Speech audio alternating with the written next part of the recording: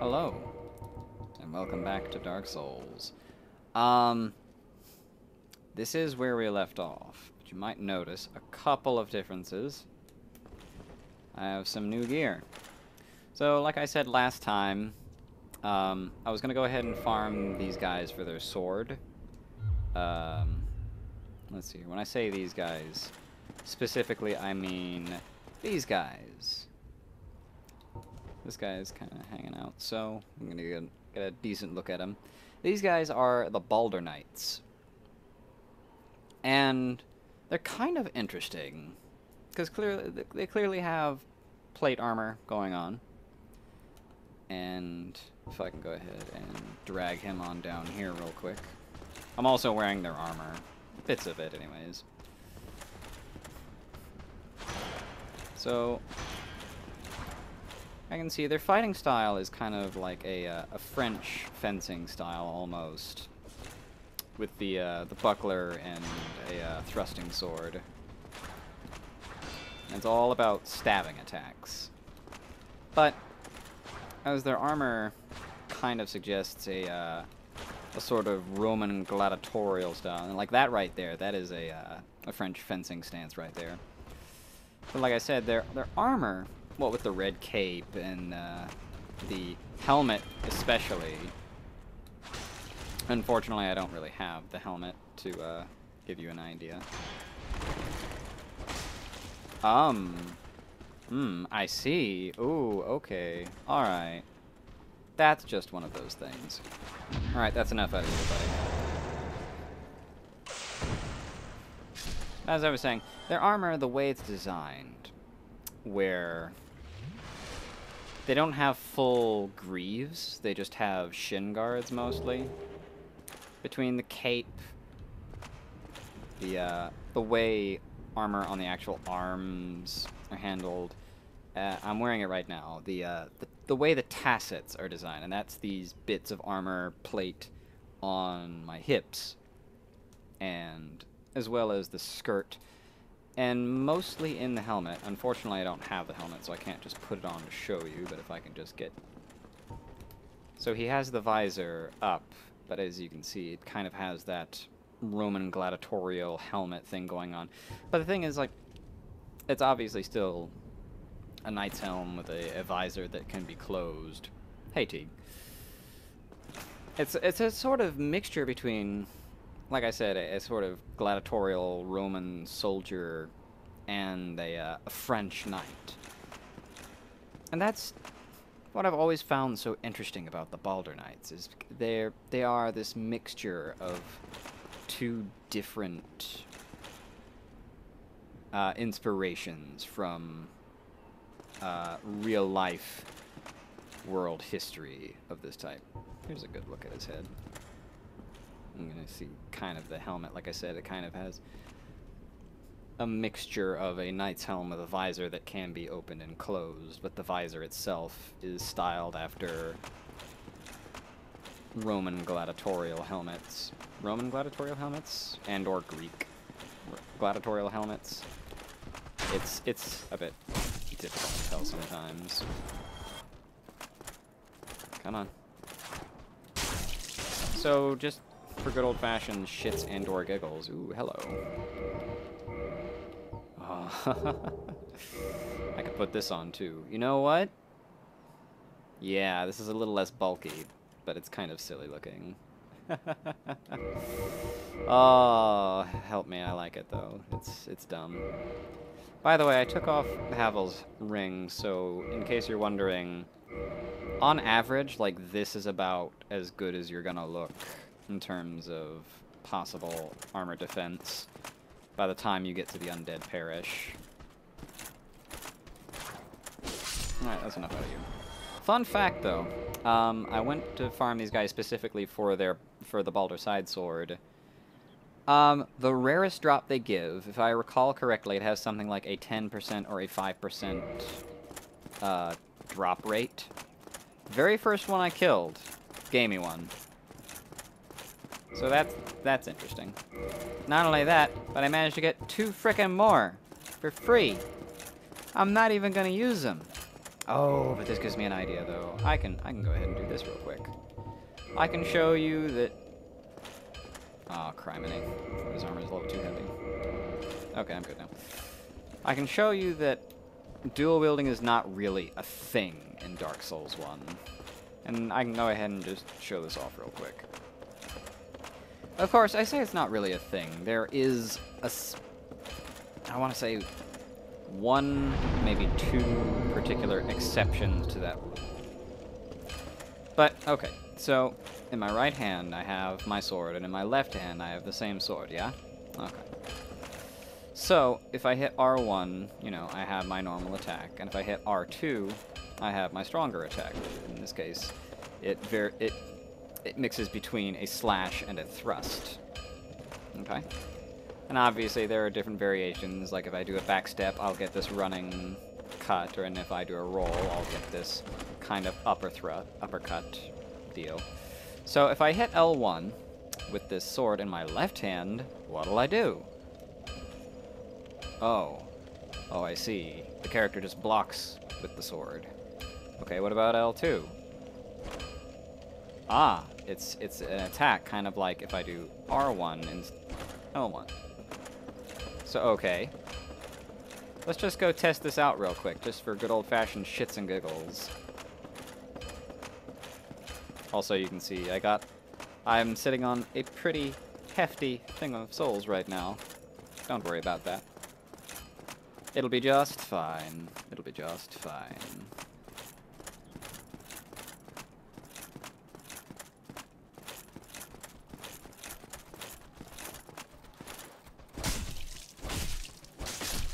So, as you can see there, it's not really faster than just spamming R1.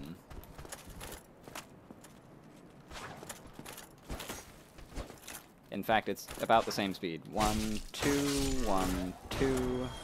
So if I alternate them, it'll go 1, 2, 1, 2.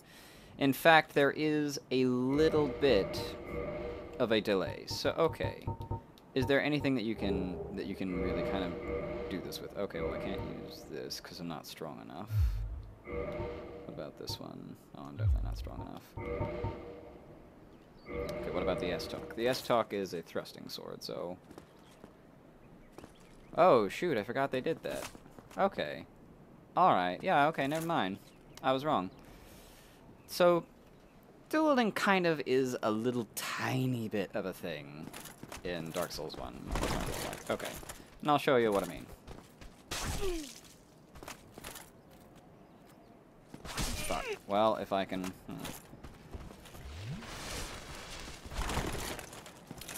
And that is, there are certain weapons that you can put in your offhand. As you can see here, L1, I get the thrust, yeah? And it works just like normal. And if I do L2, it's a parry. But the trade-off is the parry with a weapon, with this weapon in particular, has a very short window. And I am not practiced at it at all. Excuse me a moment there, buddy. So you can kind of do it, but it's difficult. And if you're gonna do it, obviously, as you can see here, you don't want to just do two of the same weapon. The only thing that truly works is going to be, you know, as you can see here, weapons of varying types. And weapons that are more dexterity-based, like thrusting swords and... Let me see here, do I have a scimitar? I don't know if I do. I don't think I do. Well, let's see if the dagger's like that. Yep, the dagger is a parry. And a dagger. Daggers, curved swords, weapons of that nature, those are the ones that you're going to want to use. But as obviously, like, a dagger here is not really going to be much use to me because...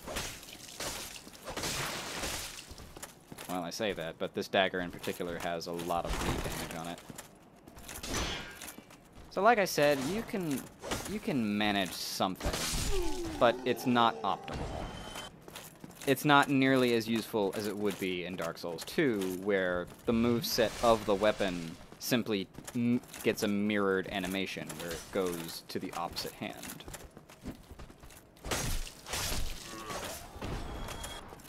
But you can do it. It's possible, it's just difficult. And the thing about that is, that's realistic. Let me see here. What's the short sword like? Okay, the short sword is not really a weapon for it. Let's see, I don't really have any other dexterity-based weapons. Of course... Okay, I can't really do anything with the spear since I'm not strong enough to use it.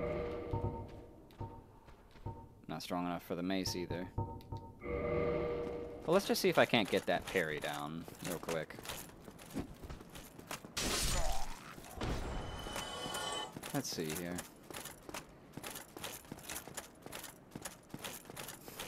But the thing about that, like I was trying to say though, is that's realistic. It's realistic that using two weapons is difficult and not exactly optimal. It's possible. But especially when it comes to like two swords. Oh dear. Oh, yeah. But yeah, especially when it comes to using two swords in particular, it's just not a very optimal situation.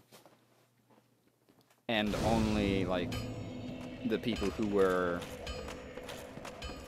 the best at what they were doing could really get their money's worth out of doing that, so to speak.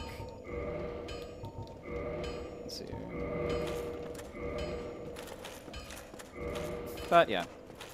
So the reason I'm using this sword in particular, and it's going to be the main weapon of this particular playthrough, I really need to go get those souls, by the way. I really can't afford to lose those souls. But anyways, the main reason I'm using this weapon is because this is the weapon that you want to use if you want to do good old-fashioned sword and board combat, which is what I like best about Dark Souls, I'm not going to lie. But you want to do a very efficient build, we'll say. It's a way to, well, let's call it what it is. It's a way to min-max. So one of the reasons why I decided to do a dexterity int build is because one of the game's hidden mechanics that it doesn't tell you about, and this is one of the shittier things about Dark Souls 1, is that dexterity, in addition to making dex-based weapons... Ooh, I wonder if I can use that spear. No, I'm just one strength shy. Oh well. So, anyways, dexterity, in addition to making dex-based weapons do more damage, it also makes casting speed go up. Oh, alright, more Titanite. Let's go and exact some revenge, shall we?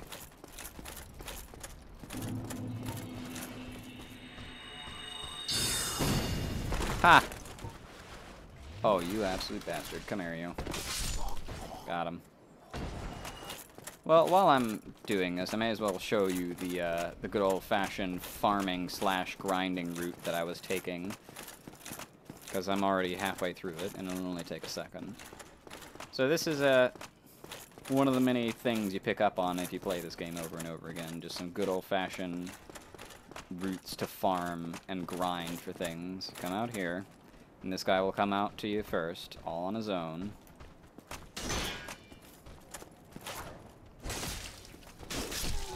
Just like that. Get out the bow. Shoot this guy in the face. Heh. Dead. And there's a guy on the left here. There we go. And that's your good old-fashioned farming/grinding route right there. Alright. Now let's go ahead and start making a little bit of progress. There's one more thing I want to do before I take on the boss properly. Ah, cripes. With this guy, you can kind of cheese him using the staircase like this.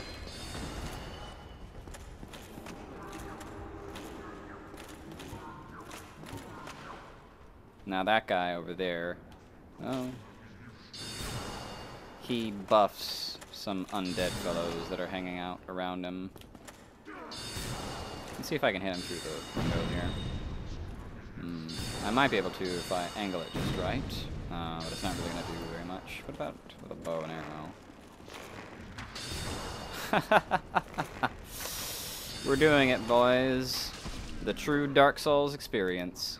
Well, while we've got him nice and distracted, and he can't seem to hit us, we can get a good look at him. So this guy is called the Six-Eye Channeler. For the time being, he's a mini-boss. Oh my god.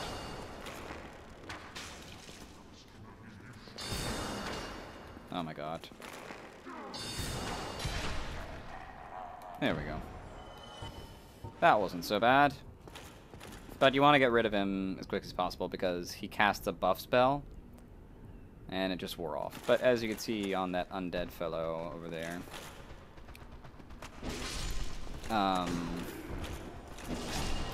Oh my goodness, there's a lot of them. Ay, ay, ay.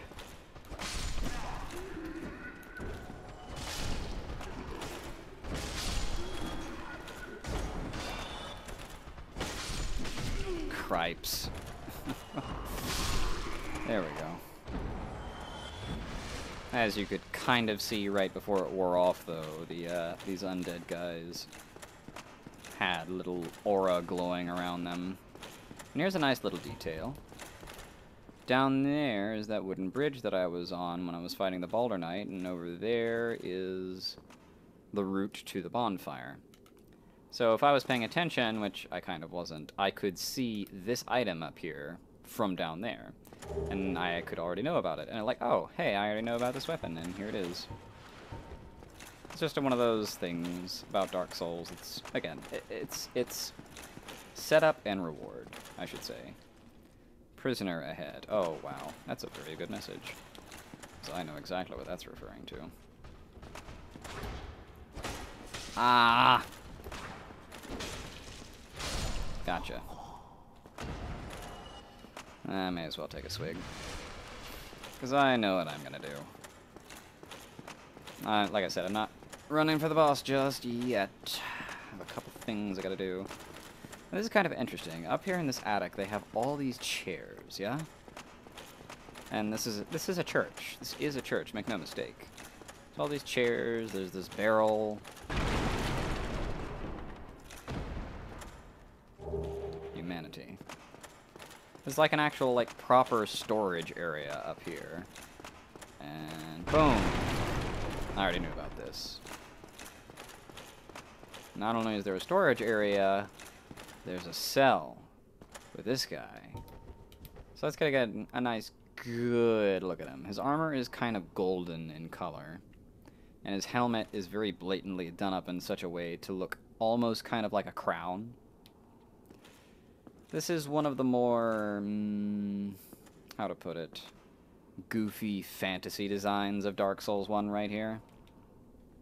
Because this armor, oh god, no, this armor that he's wearing is not practical at all. And I forgot to mention that I was using a small shield, and the small shields are kind of interesting. Let me just show this off real quick. So this is a medium shield, yeah? That's the parry window on it. This is a buckler. Counts as a small shield. The parry window is it's a bigger window of animation. But okay, let's talk to this guy. Oh, still human, are you? Then I am in luck. Could you help me? As you can see, I am stuck without recourse.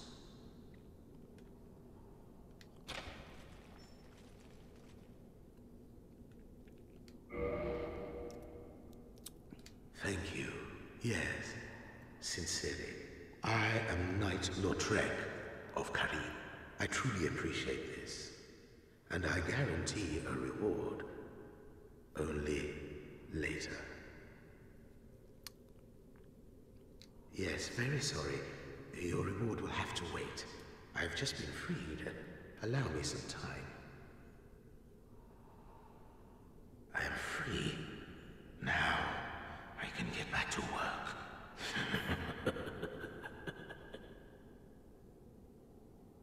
Anything else? I am free. Now, I can get back to work. So clearly he's a trustworthy guy, yeah? So, some random guy with the most garish armor I've come across so far has been put into a cell and hidden away in the attic of this here church. God, look at all these just basic undead guys.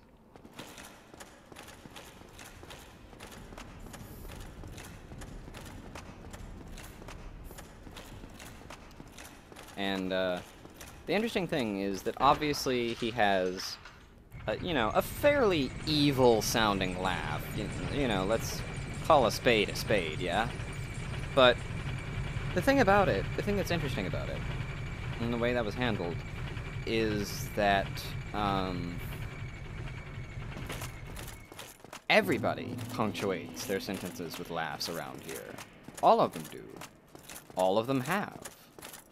That crestfallen dude over at Firelink here, Andre did at one point, Siegmeyer randomly laughing at various bullshit. So, even though he, again, clearly a very evil laugh, which is supposed to raise your eyebrows in, and it's supposed to raise your eyebrows in suspicion. The thing is, he's really not that out of place. Okay, now let's see here if I can just... see if I can... There we go. So I kind of wanted to show off his weapons real quick, so I went and gave him a kick. Kind of loses a little bit of the ceremony in his sitting down, but whatever. Check him out. I was just talking about how this game is built so that only certain types of weapons can be dual-wieldable, so to speak. And here he is with a couple curved swords. Yeah? Okay, interesting. And that is something else, too, is, I know a lot of people get kind of up in arms about realism in games like this. And they'll look at this and be like, it's not realistic, he's using two swords. But the thing is, there is actual evidence to suggest that there were sword masters that could fight using two swords. Like I was saying earlier, it's incredibly hard to do. And mainly the sword in the offhand was used for blocking and parrying, and much less about your typical video game thing where you're just like flailing around with both arms, just going wild.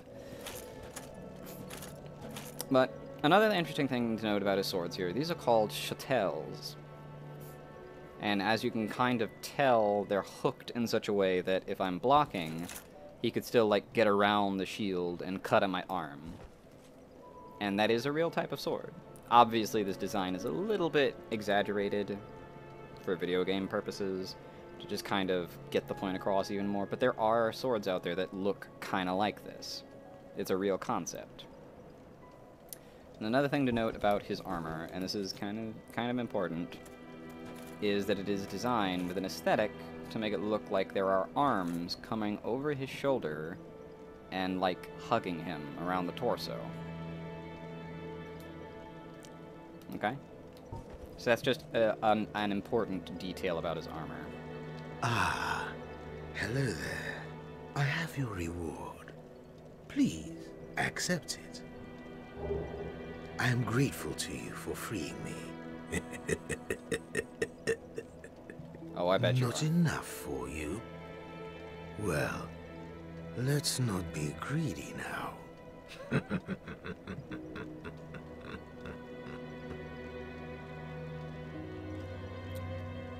I like this guy. Let's hear what else he has to say. By the Lords, your face. Your humanity is really slipping, but there are methods. Most fools have more humanity than they know what to do with. Now, who do you imagine will make the best use of it? Hmm? So, as you can clearly see, this guy is, let's say, let's call him morally gray.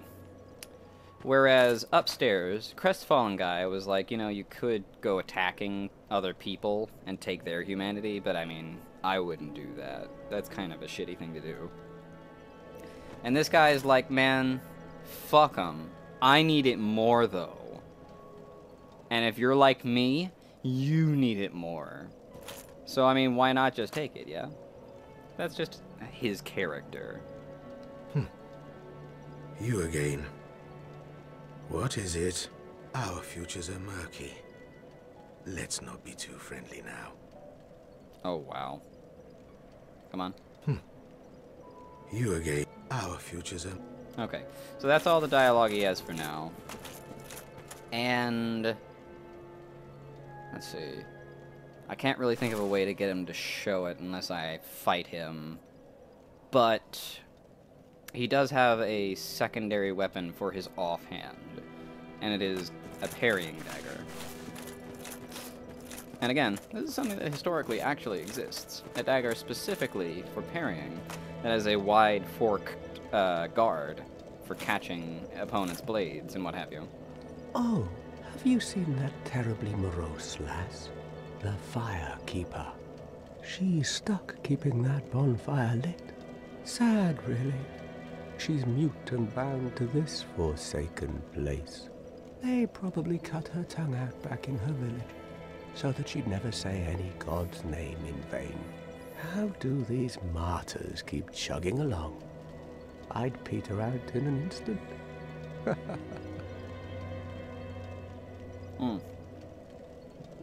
So this guy now has some new dialogue, now that things have changed a little bit here at the Firelink Shrine.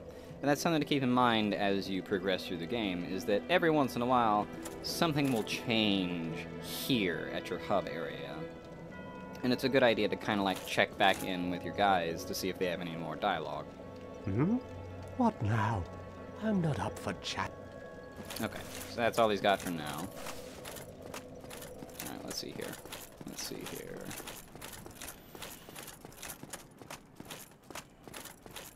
Let's see if Petra says anything else. Oh, miracles? No, not miracles. I'm afraid that... No, he's all done.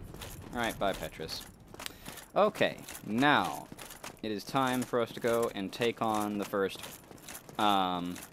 major boss of Dark Souls 1.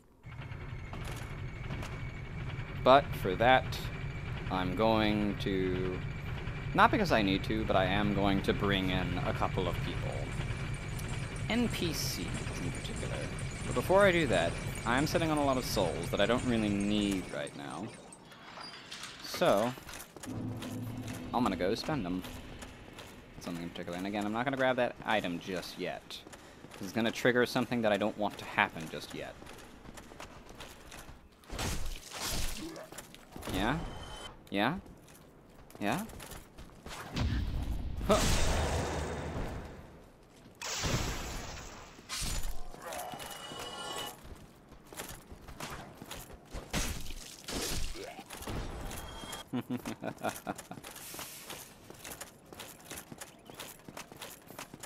I think for just right now, though, I am gonna go ahead and stick with this this look of stuff that you get along the way to the first major boss. Because why not?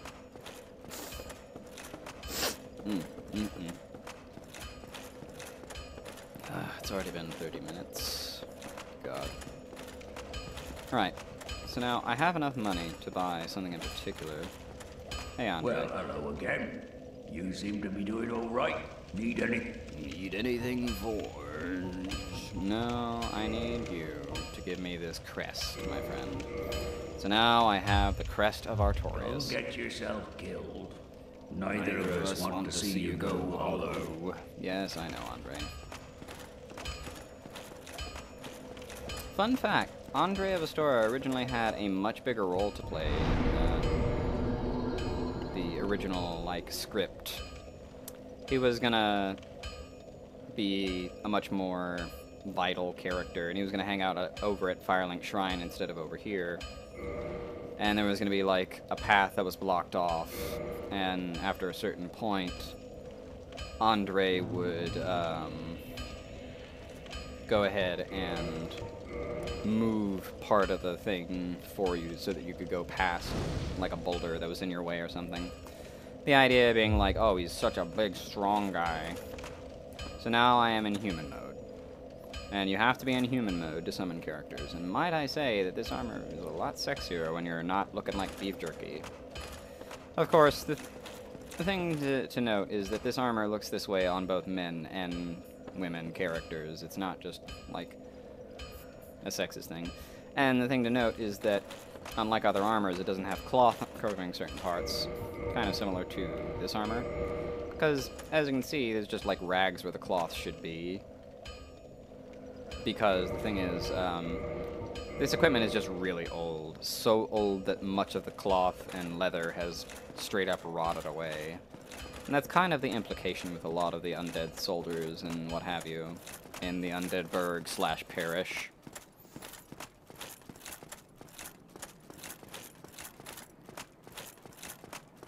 Oh shoot, I just realized. Hang on, before I get into the area proper, I was gonna go ahead and, let's see here. Let's see here. The Knights of the... I'm gonna go ahead and read some item descriptions real quick. The Knights of the Ancient Kingdom of Baldur wielded these rock-solid long swords which are excellent for thrust attacks. Baldur was the home of Night King Rendel. But the kingdom was reduced to ruins after the widespread outbreak of undead. Let's see here. Armor worn by the Knights of the Ancient Kingdom of Baldur. It is made from thick iron plates. Let's see here. Baldur was the homeland of Night King Rendel, became blah blah blah. Okay, so same thing. What about these? Yeah. Same thing. Same thing, same thing. Okay, that's fine. Oh wait, I also have their shield. Oh, I'm not strong enough to use the shield. This is something that I like about Dark Souls 1, and it kind of is disappointing that they got rid of it. But as you can see, I'm not strong enough to use the shield, so... I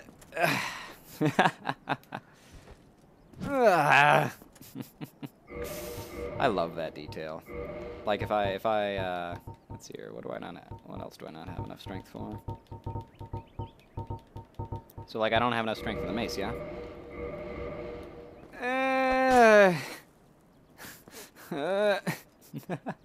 It looks so pathetic.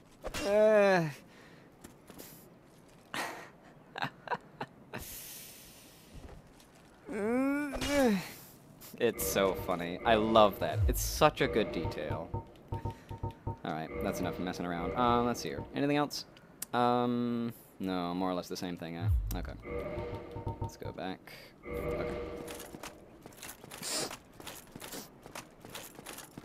Alright, here we go. Now I'm gonna have to kind of speed this along because being in human mode also means that you can be invaded by other players. Ignore that guy. Are you gonna ignore me? No, okay, you won't ignore me.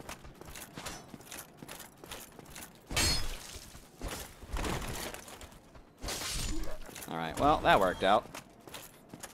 That worked out just fine.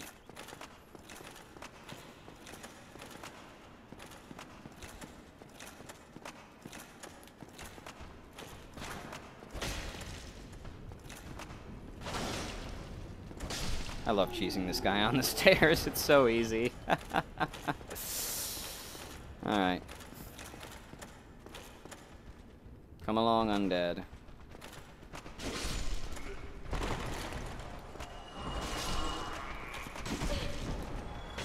Fuck. Sheesh.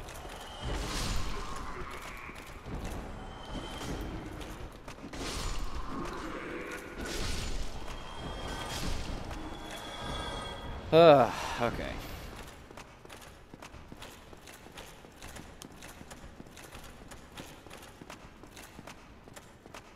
Now let's see here. This may or may not have worked out. I might have to do a little something extra to get this to work.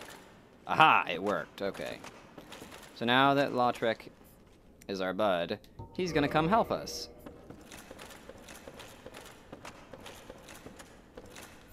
Right now, I'm not doing this for any other reason than pure shits and giggles and to show off that you can do this. But also, in addition to him, we got our buddy, Solaire.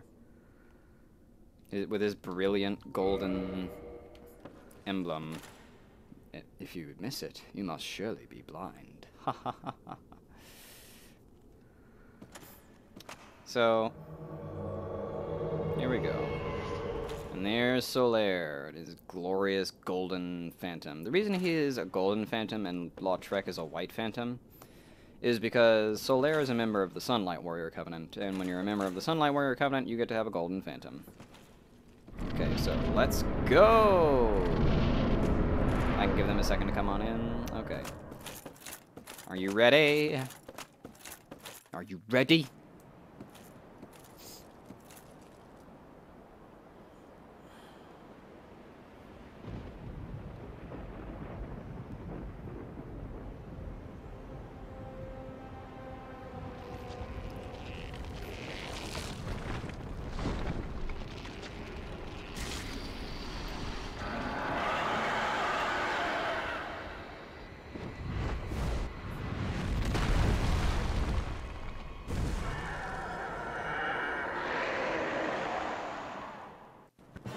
Here we go. Now, the first thing I want to do is actually kind of...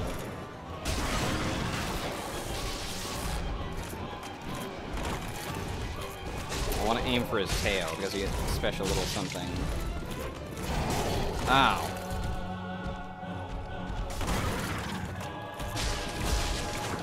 We might kill him before he even...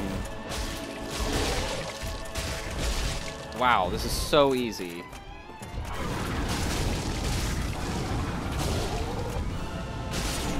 Oh, I didn't get it. If you cut off his tail... Yeah, I probably should have done this on my own. But yeah, so the second one comes in once you get that one down to full health, down to half health. And it's actually a lot more balanced than you might think. Because this one's preferred strategy is to stay away from you and just breathe fire. God, that was so easy since I had these two Phantom Helpers. Wow. Oh well. That was over really quick. I'll be honest. I kind of wish I had done that on my own, but I'm here to show off some content. Here's an empty room. Ah, here we go. But if you cut off that gargoyle's tail, its tail has an axe head on it. And if you cut off its tail, you get its tail as a weapon. And again, it's one of the more silly, like, fantasy video game things about Dark Souls 1. You cut off its tail and you literally get, like, this bendy axe. It's very bizarre.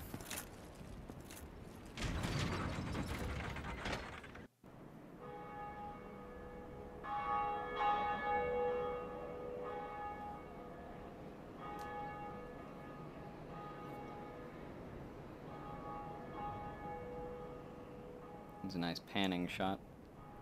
Give you an idea of scale. And what's interesting about this is that, well, more or less from here, you are overlooking the area that you just got through. You have quite literally ascended far above all of that. And it's as literal as it is metaphorical. And it's kind of one of the more interesting things about Dark Souls 1. From a thematic standpoint. And oh hey! Check it out! There's a guy here. Greetings. I am Oswald of Karim, the Palm. Thou art a friend. For thee, a warm welcome. Cometh thou to confess, or to accuse? For indeed all sin is my domain. So this guy is a priest of the goddess of sin called Velka. Let's see, request absolution, abandon covenant. Well, I don't have any covenants to abandon. Let's see here. So you can sell. You can get a couple things here. So here's something interesting for you. One of the more interesting things about Dark Souls 1, to me anyways, Velka's talisman. Well, let's see here. Medium for casting miracles with God's black tuft of hair that serves as a talisman belongs to Velka, goddess of sin. Okay, there we go, there's that. It casts miracles, not drawing upon faith, but intelligence. So even though miracles are all about faith, and you have to have high faith to cast the good miracles, check this one out. This has an int requirement of 16, and it's kind of hard to tell from here, but in the left block, there's a candle icon. That means intelligence, and it has an A scaling in intelligence. It casts miracles, not based off of faith, but based on how smart your character is. Which is something... What is anything else I really need to know here? Which is something... what was I saying? What's interesting about that is that it is basically an item in the game that actively encourages you to do a mixed build. Or at least to throw a little bit of variety into your character's build. I'm tempted to go ahead and grab this for, again, good old-fashioned shits and giggles, but I'll leave it for now. If I want it later on, I'll come back for it.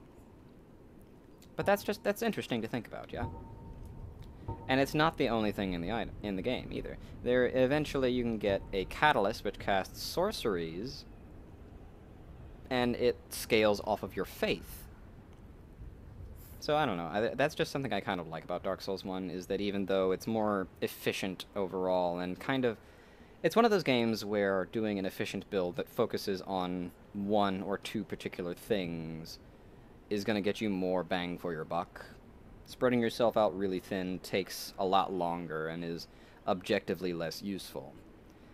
Because if you're spreading yourself very thin, you know, you're not putting as many points as you could just into those one or two stats and getting, like, say, you know, as much damage out of your sword as possible. But okay, anyways. Purging Stone. Ash-colored stone encasing a skull. Secret treasure of Arstor, Earl of Karim.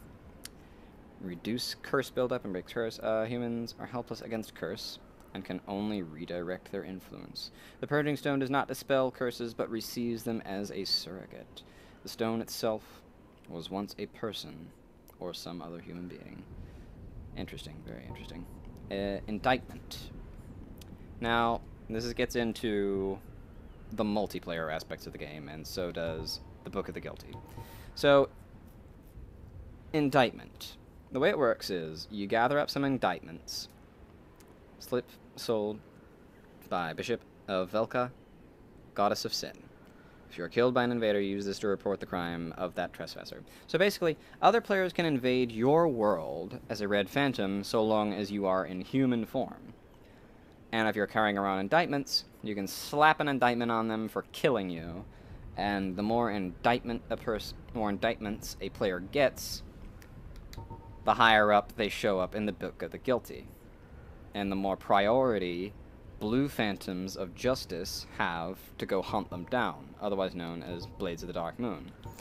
So, kind of an interesting mechanic, but it got to be... what's the word? It actually came to cause more problems than it solved. Because what would end up happening is a lot of cheaters would get all of the indictments, because, you know, they would just... because they're cheating, they would just kill people really easily, and people would get frustrated and indict them. But then blue phantoms would basically be wasting their time, because they'd be chasing after someone who's cheating, and they can't really win against. And then, so anyways, Book of the Guilty, online play item, check blah blah blah. Goddess of Sin Velka oversees the list of the guilty, who have disrespected the gods or their covenants, and shall one day face the wrath of the Blades of the Dark Moon. So already, I'm kind of getting a little bit of information. Let's see here. For each sin, there is a punishment. This is a spell for faith users called Karmic Justice. For each sin, there is a punishment. And it is the task of Goddess Velka to define the sin and mete out the punishment. Okay, anything else that I really need to... So, there are these bite rings that come from Karim. Dreadful rumors surrounding its creation. Maiden Karim, mystical ring. Oh, hello. I never realized this. The Ring of Sacrifice. This mystical ring was created in Sacrificial rite of Velka, the goddess of sin. Throw blah blah blah. I never really realized that the rings of sacrifice were a Velka thing. Velka related, I should say. So... Thou art welcome any time. It is only human to commit a sin. More bizarre laughter. Alright, so...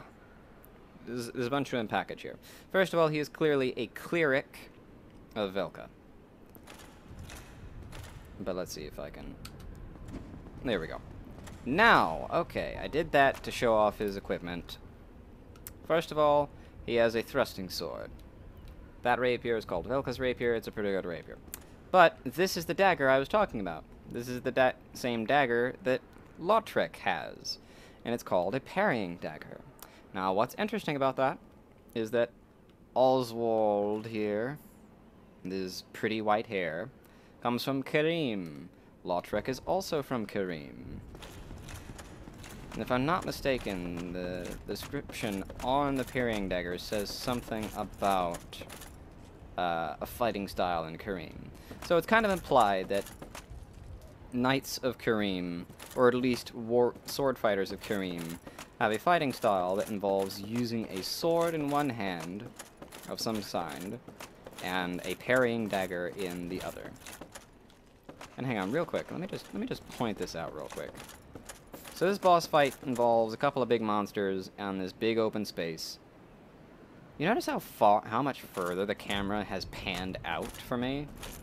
Just to give me a good view of what the hell I'm doing. Yeah, I wish the rest... There are certain points in this game series as a whole where I wish it did that more so. There are certain boss fights in Dark Souls 2 and 3 that are more needlessly difficult than they need to be because the camera just doesn't pull out far enough.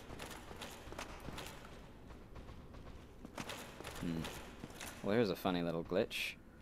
This buddy's trapped in the wall, and it made him look like he's standing up. Get out of there, you fool.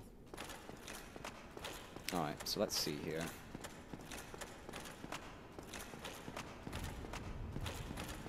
Now, let's see here. What am I doing next? Ah, I can go talk to Lautrec.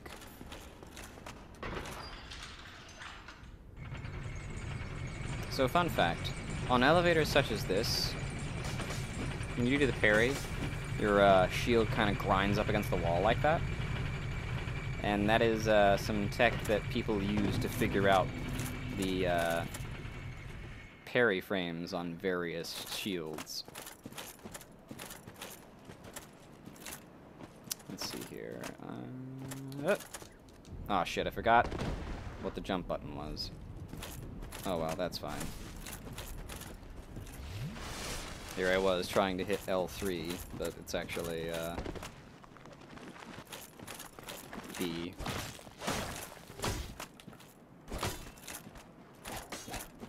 Okay, and then about this point I think it's safe to say that I should probably go ahead and...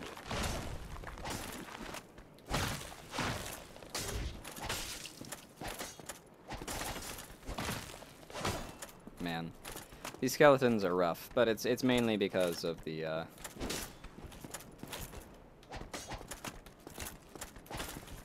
weapon type that I'm using. They're skeletons, so slashing isn't really going to do me much good.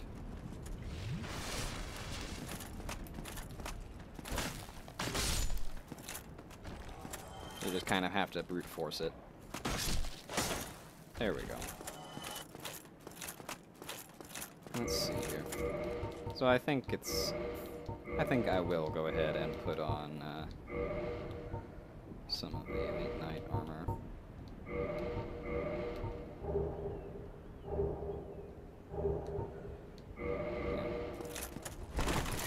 Yeah, okay. Here we go.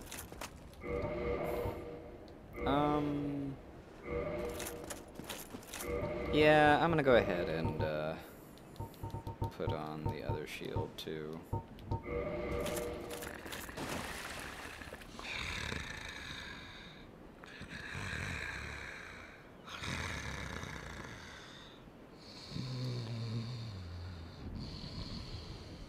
Is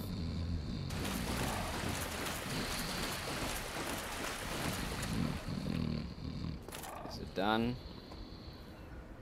Is it done? Okay. So I mentioned this before, but here's a statue of a lady holding a child, yeah? So there's one over there in the Undead Burg, across the bridge from where the Wyvern is. And there's one more in the Undead Parish. Let's see here. Petrus, do you have anything else to say now? Oh, miracle? I'm afraid that may... Okay. But let's see here. Is there any miracle? What's the faith requirement on all of these? Great Heal Excerpt, 12, 18. Oh, basic healing, 12. Okay. So the lowest I can really go if I want any miracles is 12. Come again. The effectiveness of the teachings depend upon your faith. Oh, yeah, I bet. Alright. So real quick, let's go and talk to our buddies. Surely we have new things for them to say, yeah? Why, what a surprise. I didn't expect you to make it. Yeah. Oh, somebody rang the bell. Wait, was it you? You never give up, do you? I don't know how you do it. Well, don't stop now. Only one more. But it's going to be suicide. Anything else to say there? What's wrong? Get a bit of a scare out there? No problem. Have a seat and get comfortable. We'll both be hollow before you know it.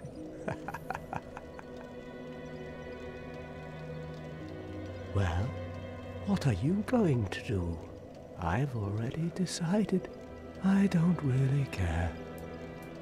I'm simply crestfallen.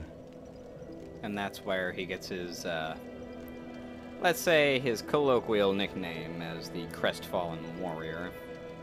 Hmm? What now? I'm not up for chatting. Okay. Leave me alone. So he's all done dialogue.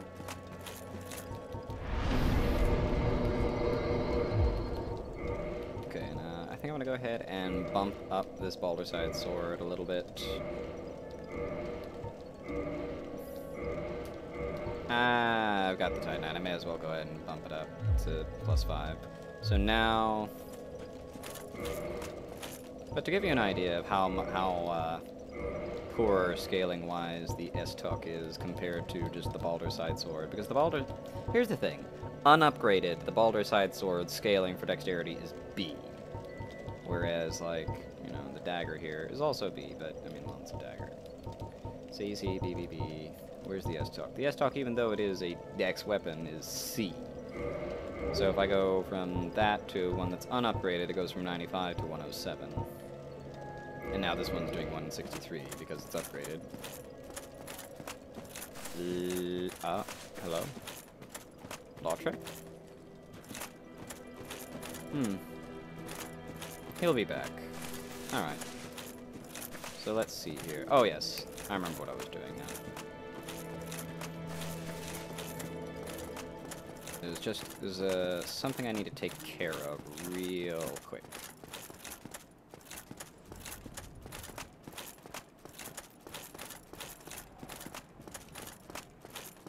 One thing that's kind of interesting to think about too is this game's use of music. Because you notice that there's not really a lot of music, even when you're just traveling around from place to place. This one is tricky. Oh. There we go. Let's see here. Oh, okay. The Undead Asylum, F2 West Key. Floor 2 West Key, I should say. Let's see. Undead Asylum, East Key, floor 2. Key to the iron bars on the east side, the second floor, North Dead Asylum, blah blah blah. Even if an undead were to escape from his cell, passage to the outside will not be gained easily. Okay, well, I already read that. Let's see here. Segmented by countless iron bars. But even if a hero found a key in Lordran to liberate this prison, would he have the means or the heart to ever come back? Very interesting. Oh, trust me, I have the... Oh dear. Well, that's annoying. Let's see here, can I... I'm gonna have to go back up there.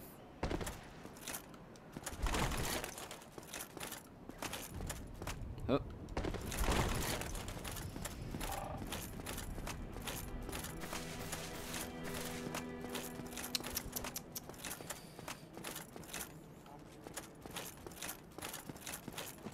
Now, let's see here. You know what? I'll save that for later. I'll come back to that. Right now, there's a couple other things I want to take care of. Let me see. No, that's not what I want. What have I got in terms of... Okay, I got a little large trident. I got some turnips. Okay. Alright. Here's what I'm gonna do. I'm going back up this way for now.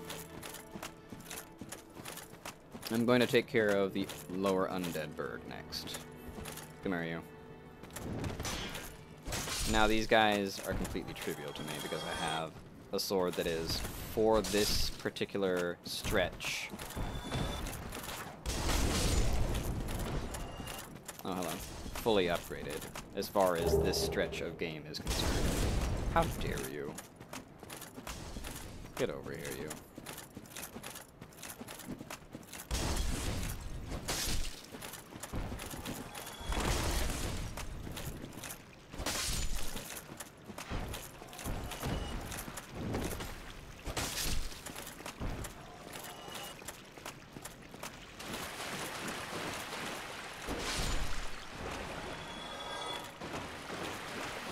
Alright. I always hate going through this tunnel because the loud splashing is always so annoying. But whatever. One thing I will say though is this game has pretty solid sound design. Aside from that.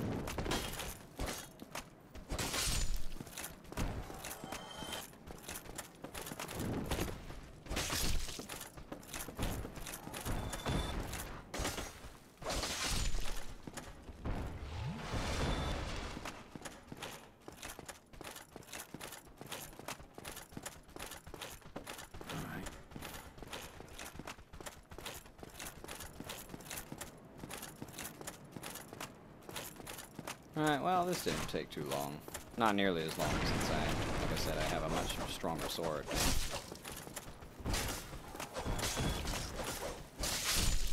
And my armor is much better now, too.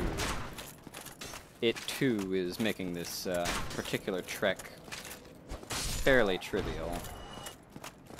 Now, real quick, I'm just gonna go ahead and plunk down on this bonfire real quick, just to set it as my checkpoint. Even though it will reset the enemies.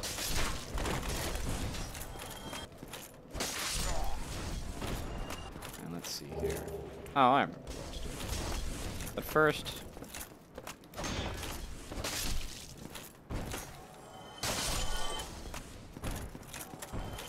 let's see here.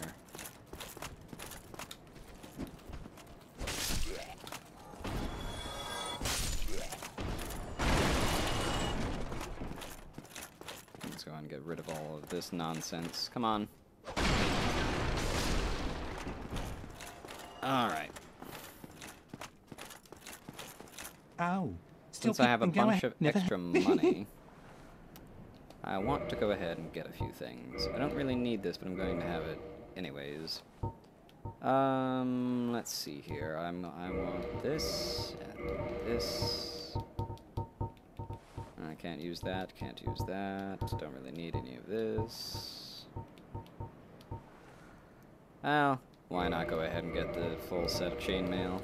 Why not? And I'll go ahead and buy...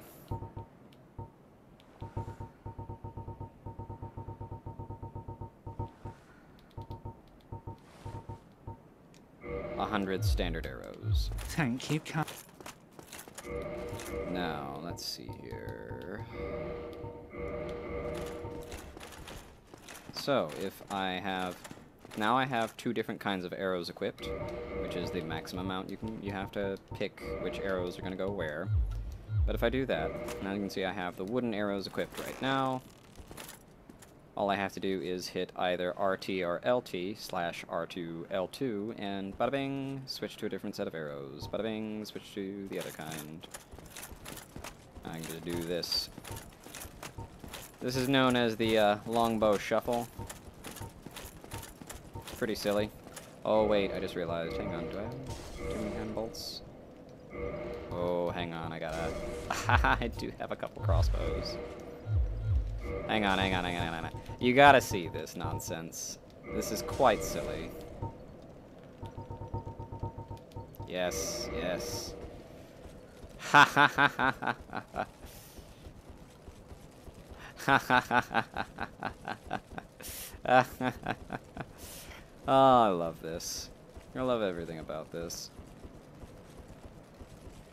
Oh, Dark Souls 1, don't ever change. And it won't.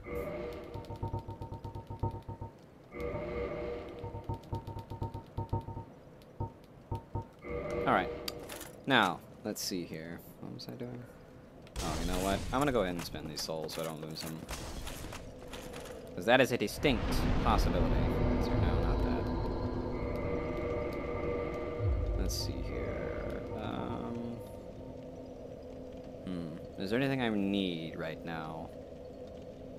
The answer is no, not really. Could go ahead and do that. So let's see, I've got 3 levels to spend.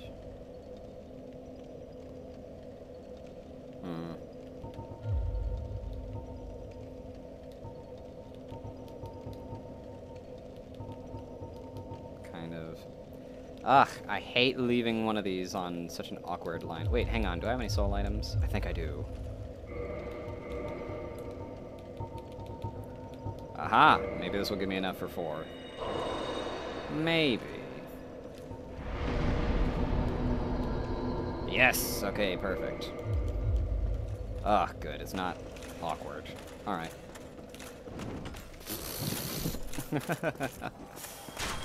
Alright, bye, fucker.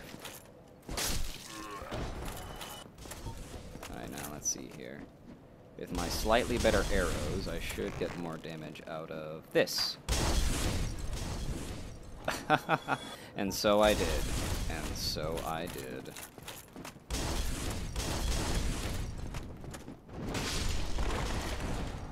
Not too shabby, huh? Not too shabby at all. Hi there, buddy. Nope, that's enough. Don't forget, I still have these sorceries. I should really not forget about them myself.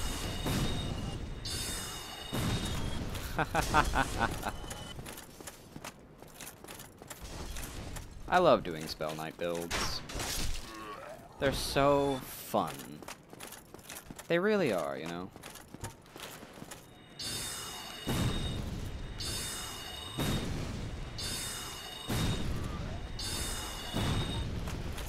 No, that's enough.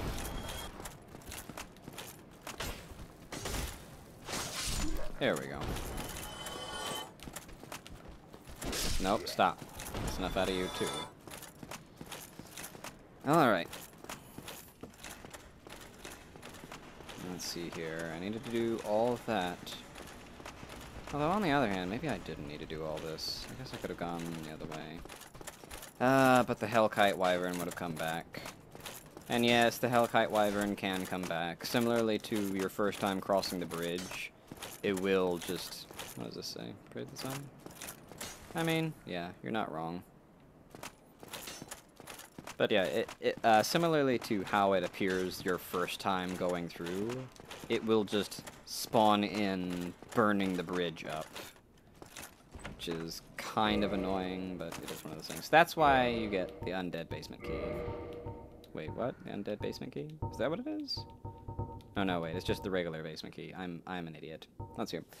Narrow passage leading below at the face of the Great Bridge of the Undead Berg. So, you know, don't worry about keys and going like, oh god, where does this key go? Offhand, like with the basement key here, it will tell you where to go in order to use the key. Kind of similar to the mystery key. It's like, oh hey, it's probably a key to a cell door for a basic prison.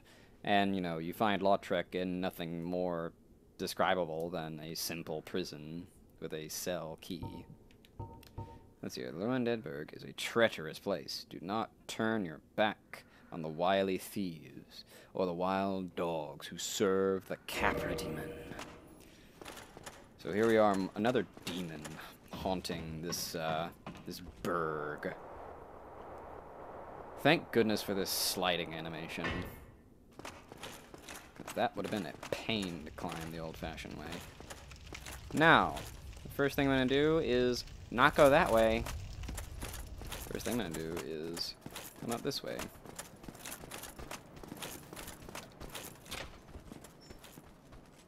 Now, does this look familiar? It should. Hi. How did you guys get out of here?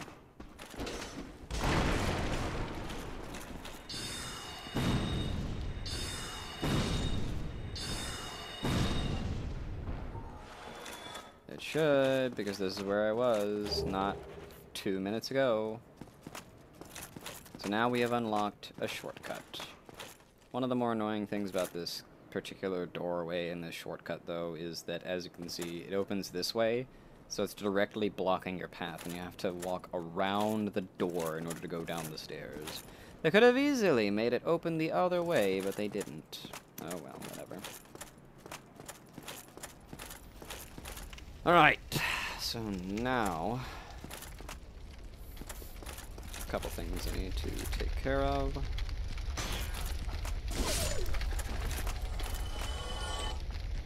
So these are the horrible cripes.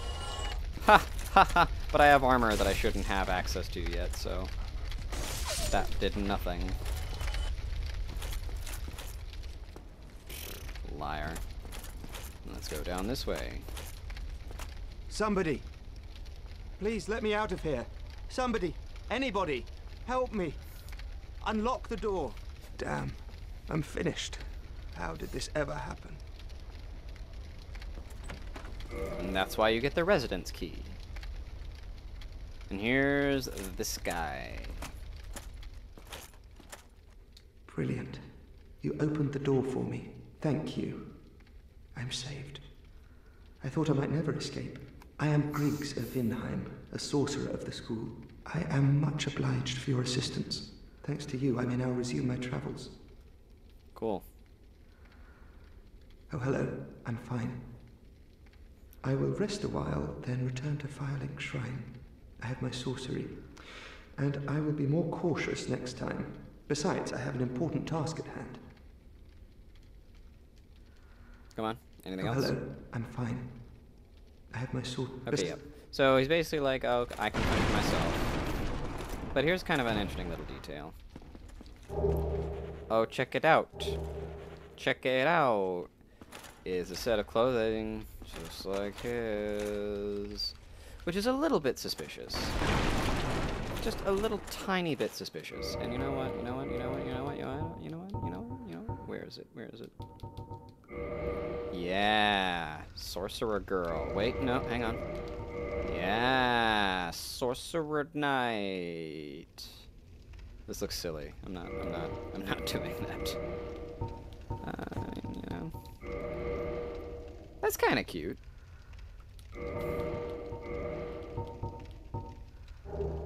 I should be good on my equipment mode, yeah. Okay, I'm good on my equipment mode. Yeah, it's okay. It's alright. Kind of like the bangs. Yeah.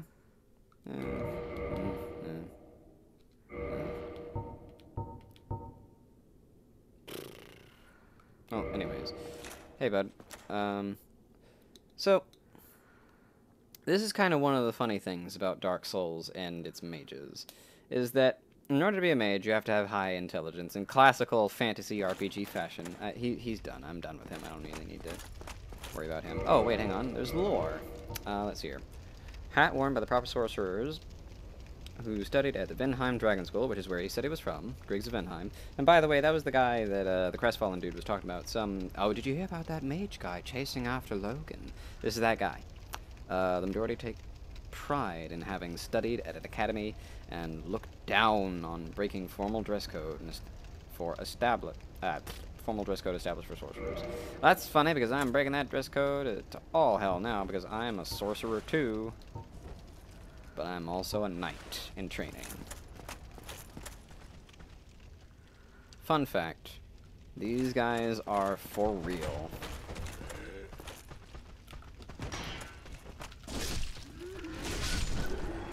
Of course, I have a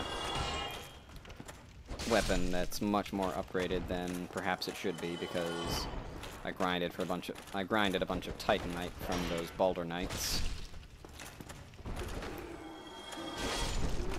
But that is the funny thing about Dark Souls and its sorcerers, though, is that, again, in true fantasy RPG fashion, you have to have high intelligence to be a sorcerer in order to utilize arcane magic. Let's go ahead and get rid of this right now. But, I mean, let's be honest here. Where is he? Griggs here? Griggs? Of Vinheim? Griggs of Vinheim?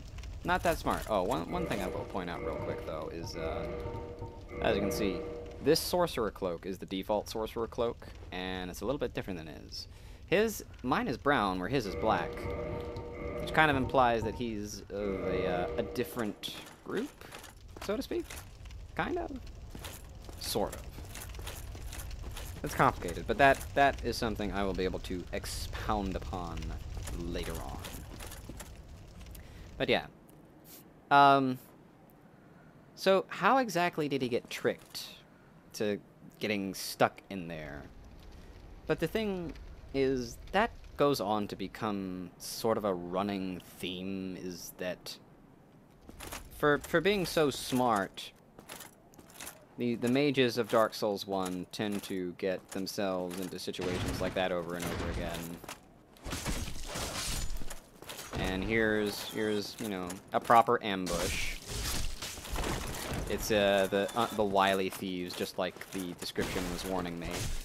The description of the key. And let's see here. In here we have the mail breaker.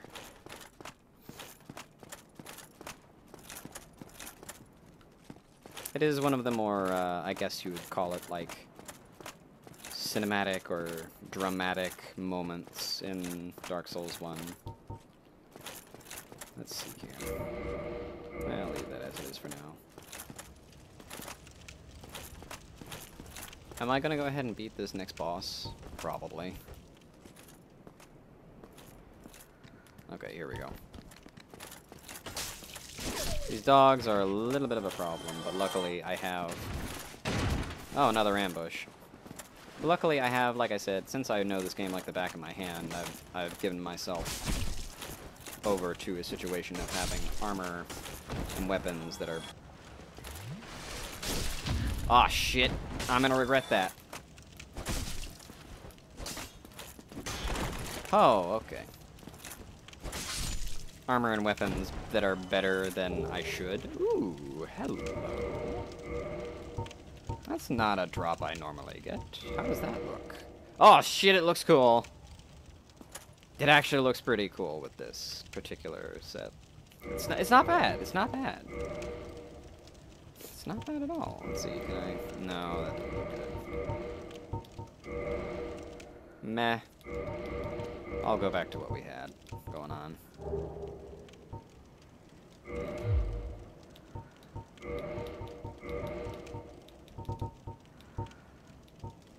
Okay, here we go.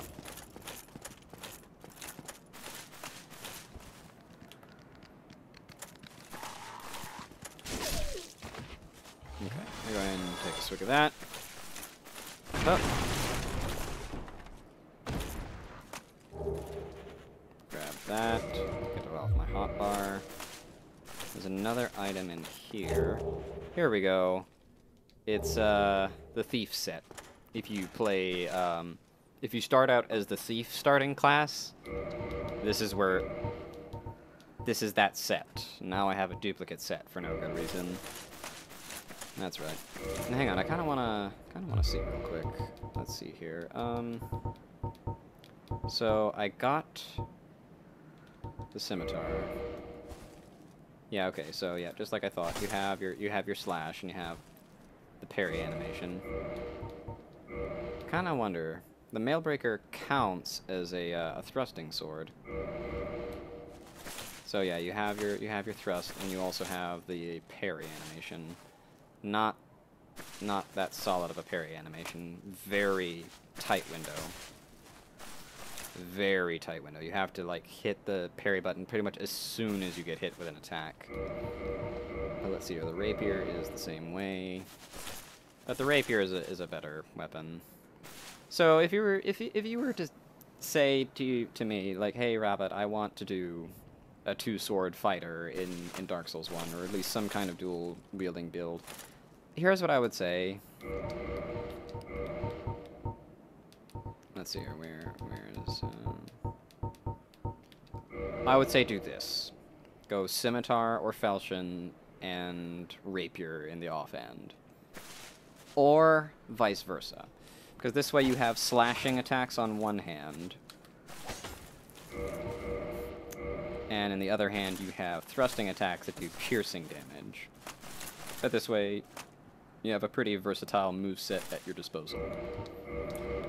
Even better than that, though, is what I already have going on, and that's this sword, because it has a kick, a proper kick, which is better than the scimitars or curved sword, silly backflip bullshit, in my opinion.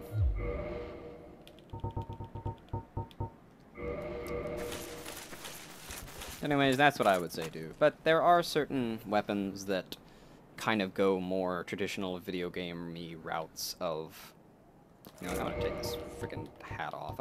This hat is bothering me. Okay, that's so much better. Actually, for this fight, I'm going to put on the helmet, just for the extra defense. Alright, let's go. Ah, fuck. Ah, fuck. Fuck! God damn it.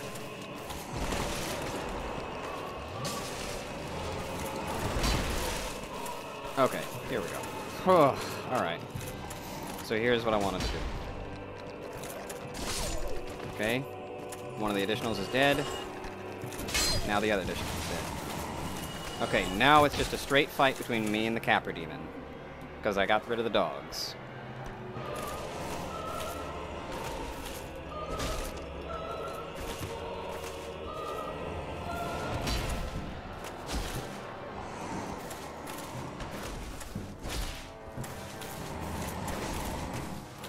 Oh, I regret that.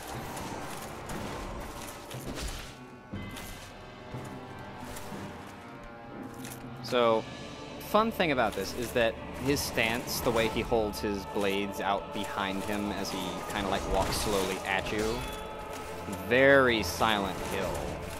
Like, let's see if I can get him to do it. Like that, that is such a Pyramid Head thing to do.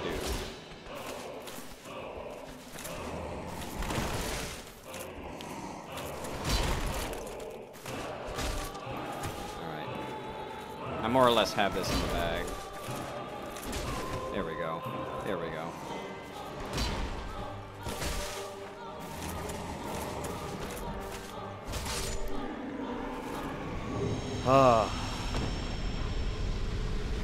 But it's a pretty solid design overall, if you ask me. A pretty solid design.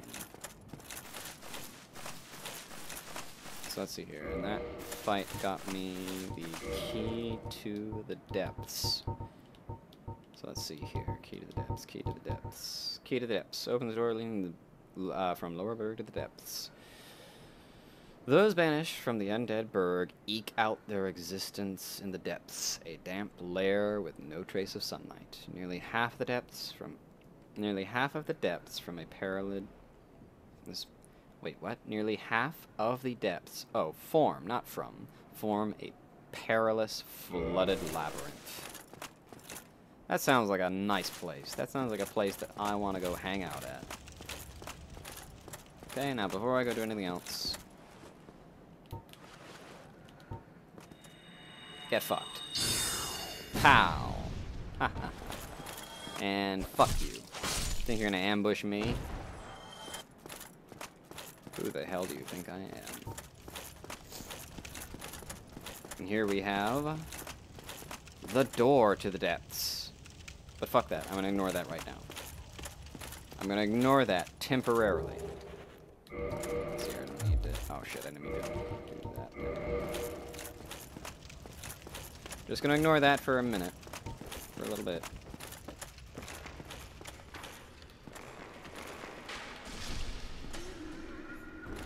Trying to get in a bow fight with me? Who do you think I am? Get off my platform, fucker. Alright, let's see here.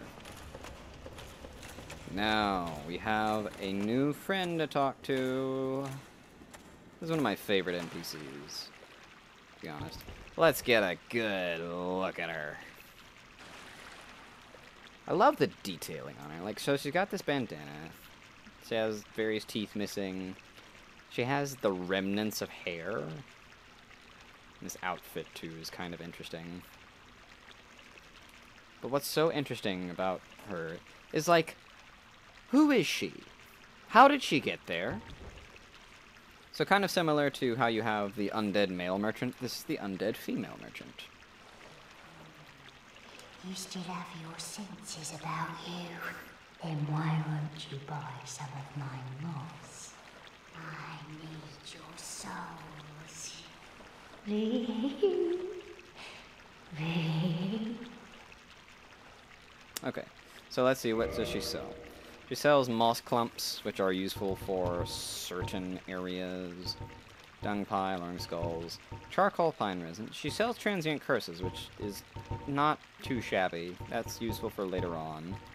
She sells a lot of things that are useful in certain situations, but she also sells fire arrows, poison arrows, standard arrows, large arrows, wooden arrows, standard bolts, heavy bolts, wood bolts. She's also very good if you're playing a ranged character. She even has, where? I just saw them. Poison throwing knives, ooh. Yeah, okay. So let's see what kind of dialogue we can get out of her. This is a wonderful place, don't you think? We have water, moss, moisture, these nice iron bars. I like it here, I really do. Nothing good ever happened to me in life. But now that I'm undead, I've never been happier. That's some interesting dialogue. This is not the most well-explored character, but man, if she isn't at least a little bit interesting because of a line like that. Nothing good ever happened to me in life, but now that I'm undead, I've never been happier. Now that I'm undead and stuck in this waterway forever, waiting for people like you to come by.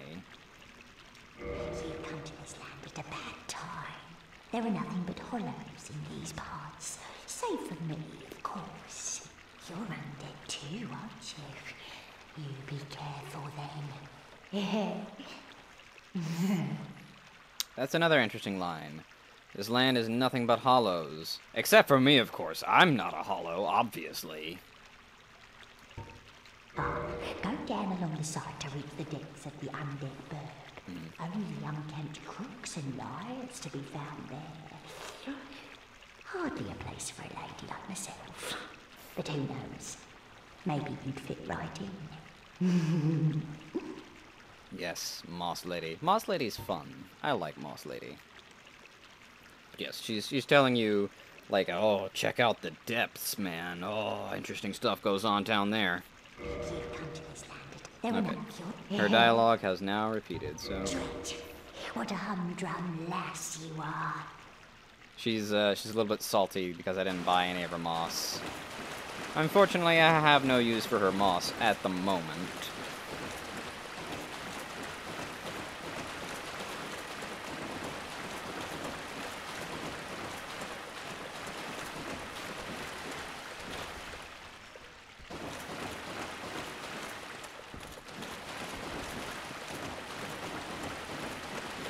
Okay, now this should look familiar. Well, I don't need to tell you. The game just told you for me. This is how you get back to Firelink Shrine. Stop it. Oh, whoop-de-doo. Well, I messed that up.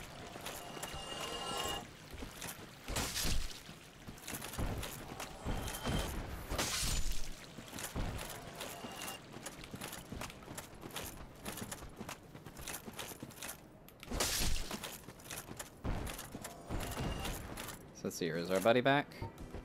No? I don't see him. But there is somebody else here who is just as important. I'm going to pop these real quick. Hi, Griggs. Oh, hello. I regret meeting you under such compromising circumstances. Oh, I bet. At least we both made it back unscathed. Incidentally, would you care to learn any sorceries? Yes. You're clearly talented, and besides, I owe you. Of course, we will require some materials, but I'm happy to teach you some elementary spells. Are you interested? Yes. Splendid. Very well. I am pleased to have a chance to give something back. Well then, let's get started straight away. Okay, so he is a vendor. He sells sorceries first and foremost. So, regular soul arrow, heavy soul arrow, great soul arrow. Let's see here. I'm gonna need to up my intelligence a little bit to use some of this. But by and large, he also sells these rings, and let's see here.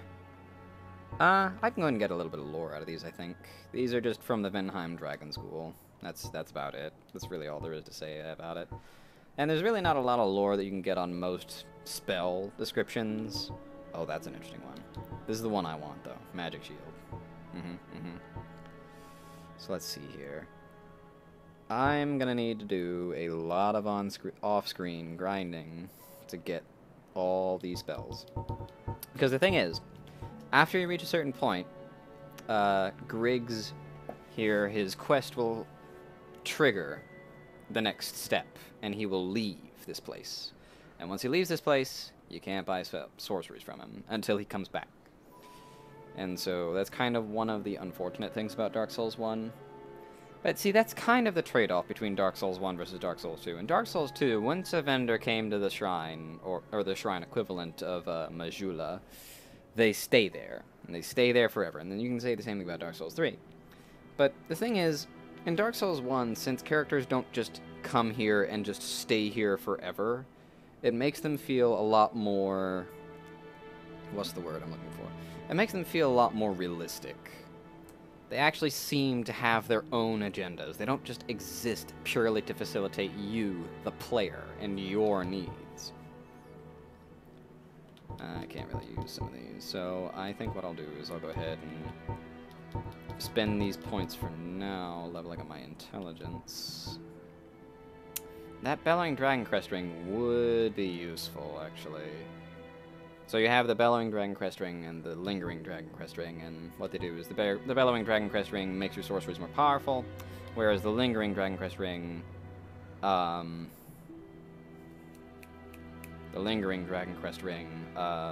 makes them last longer. And that's useful for some spells, but the Bellowing Dragon Crest Ring is useful for other spells. Obviously for soul arrows spells, like all these, you want the Bellowing. But for a spell like Magic Weapon or Magic Shield, you want the Lingering Dragon Crest Ring, because that'll make the buffs on your shield or weapon last longer. Let's see here, and here's another spell that I really want for later, and that's Fall Control. There are some good things that you can do with this spell, if you know what you're doing. And this is the kind of like part 3 of why I decided to do an int build for the playthrough. Because there are sorceries that allow you to do certain things more easily. But, what else you got to say for yourself, Griggs? Have you heard of Big Hat Logan? Sure. Master Logan is a great sorcerer and my teacher. Both of us came to this land as undead. But one day, he departed, leaving only a note. I suppose he wished to keep me out of harm's way. But where does that leave me? I have dedicated myself to sorcery. but Master Logan could find no use for me. Yes, the note that Master Logan left. It only said he would travel to Anolondo by way of Sen's fortress. I can only guess that he seeks the regal archives, for Master Logan is a tireless pursuer of wisdom. Wisdom trumps all. Everything else is hogwash. When the curse turned him undead, I'm certain that he only felt it was the perfect chance to visit this land. I only wish that I had his courage. 2 things are required for sorcery. First, you must equip a wand. Second, you must attune a sorcery. Then you will be ready to fire away. Oh, and don't forget to aim. 2 things. Okay. First, So that's he's okay. Yeah, he's all done. Goodbye then. Do stay safe. So this is kind of one of the unfortunate things about Griggs as a character, is that the entirety of his character is dedicated to drumming up another character. So it's like, without this big hat Logan fellow that he keeps ragging on about, he's kind of not all that important. Obviously, there are certain things later on that a lot of people speculate give him greater importance based on his uniform. But that's, again, it's largely speculation, and most of his importance as a character at all is due to the fact that he's Big Hat's apprentice, who decided, oh, Big Hat Logan, oh no, I have to follow him to Lortren. And that's it. And that's kind of it. It's rather unfortunate. Also, I love that, like, highly descriptive how-to on sorceries. You must equip a wand, okay?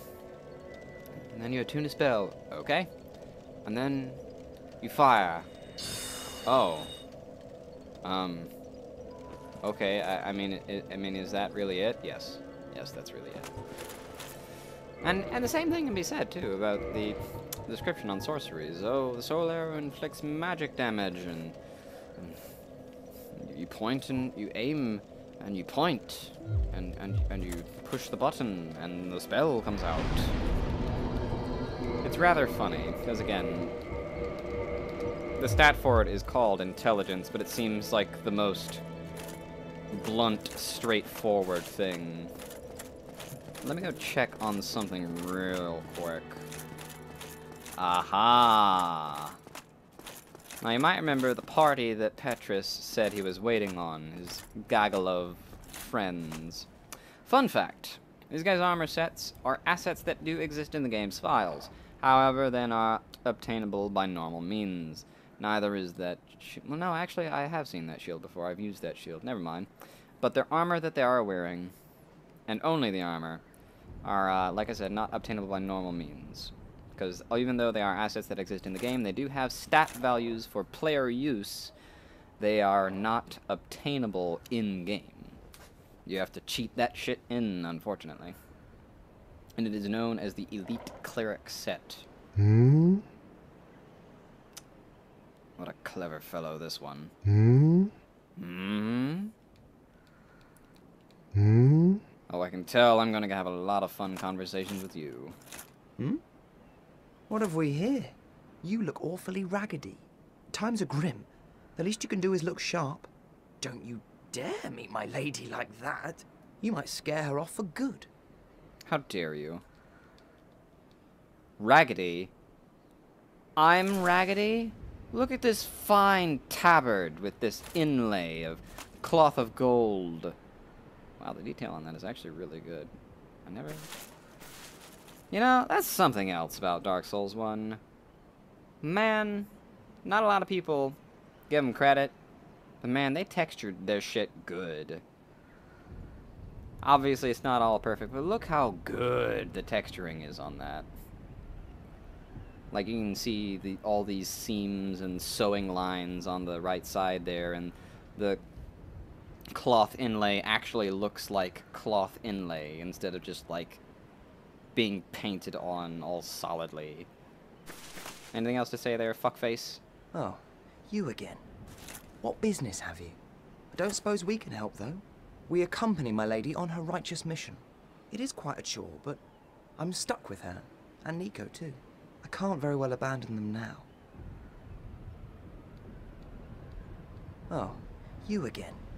We accompany... It is quite a chore. I can't very well... So let's see here. That guy, Smarty Pants over here. Good old, that's Nico. And who are you? Oh, Petrus. Oh, hello. My guests have finally arrived. I will be departing with them shortly. Good. So, I'm afraid I will be saying goodbye soon. It was a pleasure. Oh, hello. Miracles, Okay, anything else to say? Rhea is the youngest daughter of the good house of Thurland. Those young knights are her old schoolmates. But I'm not sure what to make of them. I'm afraid they may be a bad influence. Well, you're not wrong there, bud. I'm not sure what to make of them either. Rhea is the youngest daughter, but I'm Okay. Come again. The effectiveness of... Okay. So, a couple things. I now know that this is Rhea of Thurland. And these are schoolmates of hers. Oh, it's you. We're to leave momentarily. The catacombs aren't exactly my idea of a good time, but what can one do? I do hope we meet again. Raria Nox. Raria Nox, yeah.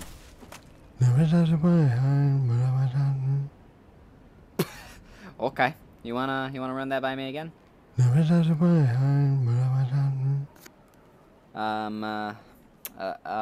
Nox. Yep. You are undead as well. Then we've no time to fraternize. I have my mission and you no doubt have yours. We must not let this curse overcome us. Did I not explain the urgency of our tasks? Or are you so uncouth as to lack such judgment? By the looks of you, I should think not. Did I not explain the urgency? Or are you by the look? Yep, alright. So, as you can see, she's praying for, good luck on the journey that they have going on. And a lot of what their quest is stuff that I'm gonna have to explain later, because it's obviously not really explained that well right now. And looking back on this now, with the hindsight of Dark Souls 2 and Dark Souls 3, I have to say, I realize what they did for Henri and Horace. It's literally just Rhea of Thurland here in my suit of armor and Mumbles. That's basically all it is. That's basically all it is. You got anything else to say, buddy? Oh, miracle? Anything else to say? Rhea is the young... No, okay. Now, let's see. There's one more final thing I want to try. This might take a second. Hello there, friend. You're a pretty solid-looking character.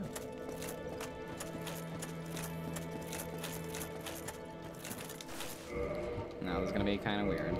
I'm going to quit the game and load us back in. Aha! Yes! It worked. Hey again, Lautrec. Well, where have you been? I'm glad to see you're safe. Aw, he cares about me. We're friends now. Have you heard of Trusty Patches? No. If ever a man has rubbed me up the wrong way, if he ever comes around again, I swear I'll have his hide. So now we have this thing again, where other characters are starting to be mentioned before I even meet them, yeah? You again. What is it? Our futures are murky. Let's not be too friendly now. Okay, so now he's all done on dialogue again. And let's go see if the crestfallen guy has anything else to say. Anything else to say at all, buddy? Have you been to the ruins of New Londo below? Temporarily. Just head down the stairs and take the lift. It's certainly worth a visit, It was once an undead city. You may find a clue or two, unless the ghosts find you first. Anything else? How did that nutty sorcerer make it back? There it is. Unexpected. But I suppose stranger things have happened. How did that raggedy old chum end up? You know, the one who idolized some godmother of pyromancy. He left for Blighttown, but never came back. Whereas most flee from sickness, he dives right in. Well, nothing will harm him once he goes hollow. Okay, so once again, he's mentioning characters out there in the wilds that I have yet to come across. Hmm? What now? I'm not up. Okay, so that's it. That's all he's got.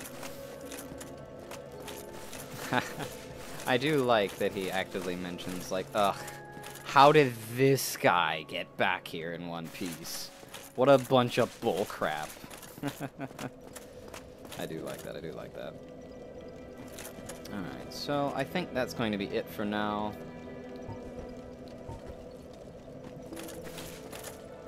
So, let's see here. What am I going to do next after this? I think next after this, I ought to go back and take care of the Undead Asylum. That's what I'll do next time.